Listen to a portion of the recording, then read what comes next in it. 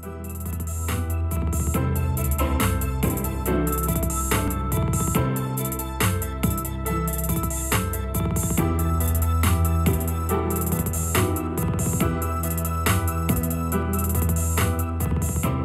welcome all back to Juke's Joint. I am your host, Greg Juke, and today we have a little bit of a studio tip for you if you want to look at it that way. I've been working with some students on electronic music, and they were trying to make trap rap beats in GarageBand, and to learn how to teach them how to do that, I had to figure out a few things myself. So I did make a whole track, about 8 bars of music with some vocals. If you want to hear that and know more about what I did and how I did it, then let me know in the comments section, because I'll be glad to put together a whole breakdown of the entire thing, but I'm not going to do that unless I know that there's some interest. In the meantime, today what we're looking at is just the drums. How do you get some trap drums out of the basic production elements available in GarageBand? So let's take a look at that right now. Okay, so this is sort of the typical busy sound associated with today's rap rhythms, at least from the drum line.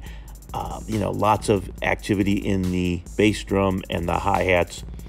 Lots of what we live drummers would call 5- and 7-stroke rolls and triplets and things on the hats, giving that forward momentum. How do you get that out of the grid-based virtual drum machine in GarageBand or any of these other programs? Well, here's a tip on GarageBand that you may be able to apply elsewhere as well.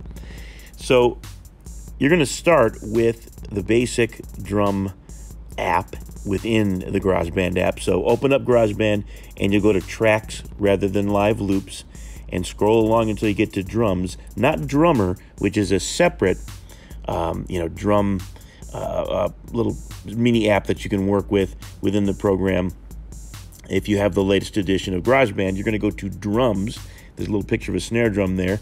And then you go to smart drums, and you'll see a grid like this. And you put in your rhythm.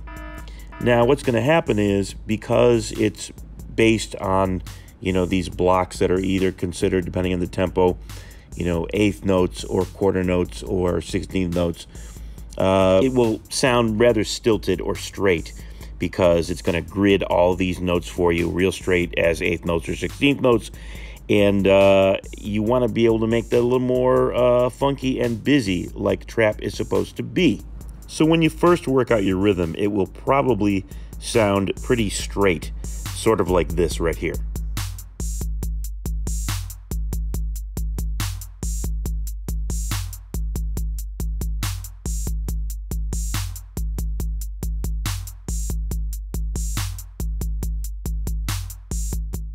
So how do we take that basic straight groove and make it a little more funky and give it a little more forward momentum and maybe, just jazz it up a bit with a typical trap sound?